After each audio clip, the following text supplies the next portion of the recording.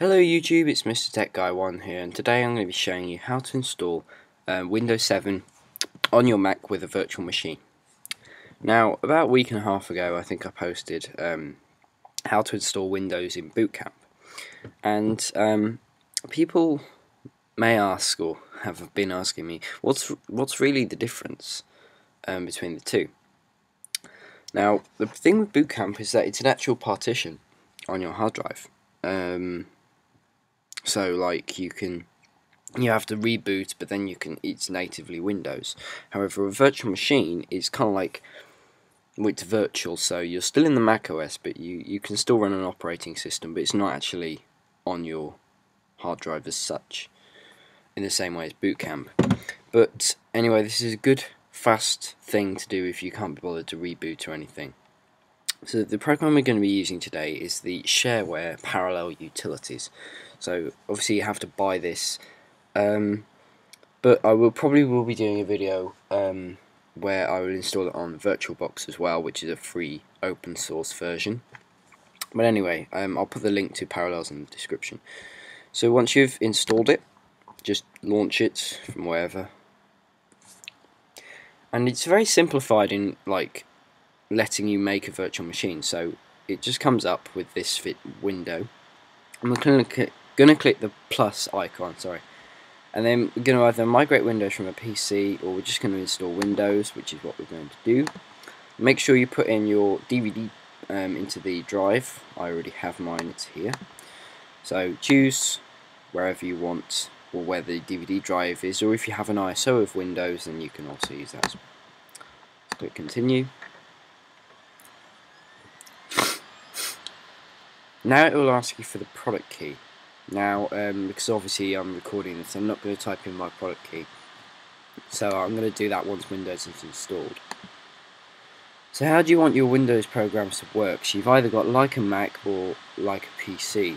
So basically like a PC has the Windows desktop and programs in one window, whereas like a Mac, it has no desktop. It's designed to look like it's part of the Mac interface, but I'm going to keep it like a PC because I don't really like that one. So name, Windows 7, all that. Yep, customize settings, because we might want to change the RAM or everything. And it's just going to create your virtual machine. So the name, obviously Windows 7, and then you can select the type, but that should be correct anyway. Now memory, you might want to increase it from 1 GB. I have 8. Obviously this is only 32 bits, we won't accept more than 4.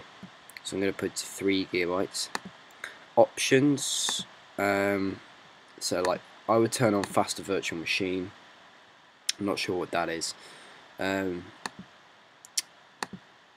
Backup, you can back up with Time Machine if you really want to, but I'm not going to bother.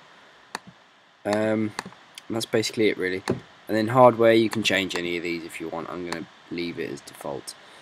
Okay, then we're going to click continue. And what's it going to do now is it's going to load off the CD and it's going to install. Now this window here, it won't be permanent. It's just while it's installing Windows, it will load the screen. So I guess this is going to take a couple of minutes, so I'll come back when the install screen is up. Okay, so all the starting windows all popped up and all that, but now it says select the operating system that you want to install. So because this is a Windows 7 Ultimate Disk, I guess it's giving me all the different ones, but I'm just going to click Ultimate anyway. I'm going to click Next, and it's just basically just going to install the files like that. Because Parallel simplifies the installation process. You don't need to go through all the kind of partitioning the hard drive and all that. So again, I'll come back when this all is finished, because this will take up to 20 minutes to half an hour. Okay, so I think now this is the point where it's finished installation, and it's just restarted the virtual machine. We see the Windows logo. Obviously, I'm going to say in advance that for things like Wi-Fi and other things to work, you might need to install Parallels tools, but I'll go over that with you as well. So you won't need to worry about things like that. It's just going to update our registry settings, just do the normal stuff like it does when it installs. I'll get back to you. Okay, so it's restarted yet again. I'm hoping now that this is the last time. It should. I think it should restart 2 times, but I think I'm not that sure. But it took for me about 15 minutes to install. 20 minutes. It was pretty quick actually. In fact, it took longer to get from 0 to 1 than 1 to 10, which was pretty weird. But doesn't matter. So I'm just going to prepare my computer for first use, and it's going to do things like checking the video performance, like that. And it's going to do some other stuff that's just going to determine whether I can run Windows Aero or not. Your Mac should run Windows Aero by default, but if it doesn't, you probably have to install Parallels tools. I think you install Parallel tools by I'll show you in a minute. But yep, it's just logged me in to Windows. So obviously now we don't want this box anymore. So what we're going to do is we're going to exit out the Parallels wizard once this is finished, and we're just going to relaunch Windows. Yeah, it's just going to prepare the desktop for a bit, and then I'm going to finish. Okay, so it looks like it's actually installing Parallels itself, so you should get something like this, where it's just installing Parallels. But basically all this does is it enables things like Wi-Fi or the bridge networks, your Mac's airports, connection, things like Bluetooth, trackpad drivers, and all that should work, as well as shared folders and stuff like that should work a bit better. But we're just waiting for this now to install. It's going to probably take a while, I think. So, you know, it'll probably finish that. So yeah, Parallels installed, and then it got rid of the Parallels wizard as well. Here's a tip: if you're running Line and you want to make it full screen, it's just exactly the same as the other apps. You just click this, and it should transfer it to another window. However, we're going to need to reboot the system. Just going to have to reboot to complete the installation of Parallels.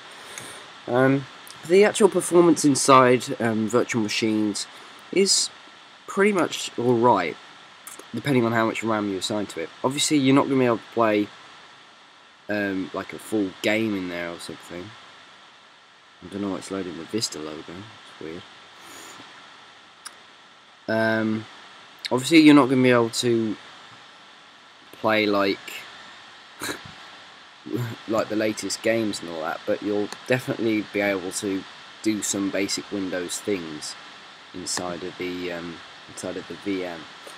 But that was very weird actually. It loaded the Vista logo when it was Windows 7. I don't know. It's kind of just weird. Anyway, we click full screen, and you can see that it's stretched a bit, but then it sorts itself out. So it automatically adjusts to your native resolution after you reboot. So I'm just going to log in, just show you the performance of it. Again, I've got 3 GB of RAM assigned to this virtual machine. Sorry if I'm going on a bit, I'm just waiting for it to just log in. And here we go. See, we have all of the Windows Aero niceness. So yeah, so this is basically how you install Windows 7. It's pretty easy, to be honest. The Parallels wizard does make it a lot easier for you. But please rate, comment, subscribe, and if you like this video, just please give it a thumbs up. Thank you guys, and I will see you in the next video.